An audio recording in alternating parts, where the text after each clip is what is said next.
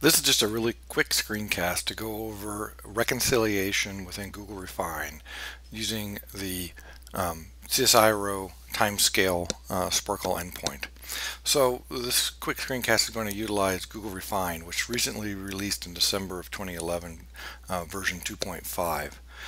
It also involves the DERI RDF extension for Google Refine, which has also recently been updated to work with this new version. This is a wonderful extension if you're working with RDF data inside Google Refine, and the update to Refine at version 2.5 is really nice. So I highly encourage, if you're manipulating or massaging data, doing these types of things, to give these two items a quick look. So what I'm going to do is open up one of my documents, and this is a document that's dealing with taxonomy data, foraminifera taxonomy data, and one of the items that we have in this is timescale data. Now previously I've reconciled this data against Freebase, the timescale items inside Freebase, but this time I want to do it with the SPARQL endpoint for CSIRO. To do this, we go over to the RDF extension and say add reconciliation based on a SPARQL endpoint. At this point then we can name it. I can name it CSIRO, and then we can put in the SPARQL endpoint. We'll leave the graph URI open to utilize the default graph. However, if you were dealing with some place where you knew a specific graph, you could put that in there. We're going to be a generic SPARQL, which they qualify as a poor performance, but there are other ones like Virtuoso and Lucene ARQ that provide a little bit better performance apparently, although I have no experience with them. We'll go ahead and just stay with the generic SPARQL. You can also indicate what items you want to try and reconcile against. Since I didn't know where these were actually within the CSIRO timescale graph, I marked them all other than FOAF name. I assume this impacts performance, so if you knew exactly what terms you were looking for, or if you needed to add other items in here, other vocabulary namespace items in there, you could.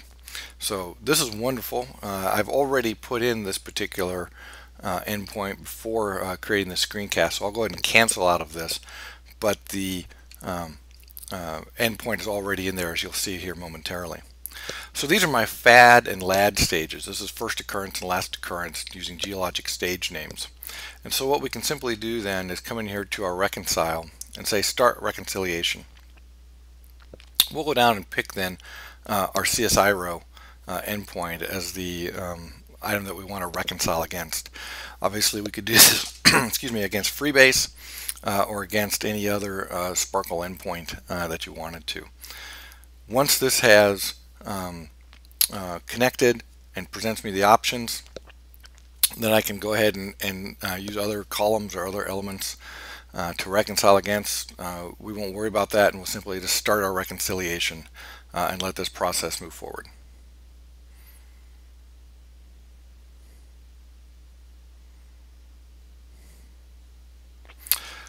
The reconciliation is done, and you'll see that actually we got an incredibly good score for our reconciliation. Now what we would like to do though maybe is to see what these are, what these URIs are. So we're going to go in here and we're going to add a column based on this column.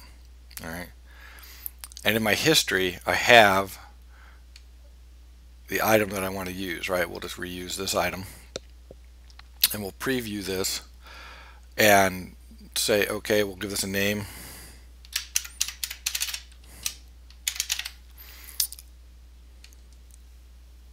And we have that in here now. Now we should then be able to click on this and access the information, which we can, against the CSIRO endpoint for this timescale data. So this is a quick example of utilizing the SPARQL endpoint and Google Refine and the RDF extension for Google Refine to do reconciliations against those SPARQL endpoints and start to expand the relationships to the actual URIs that are associated with, in this case, Geologic stage names.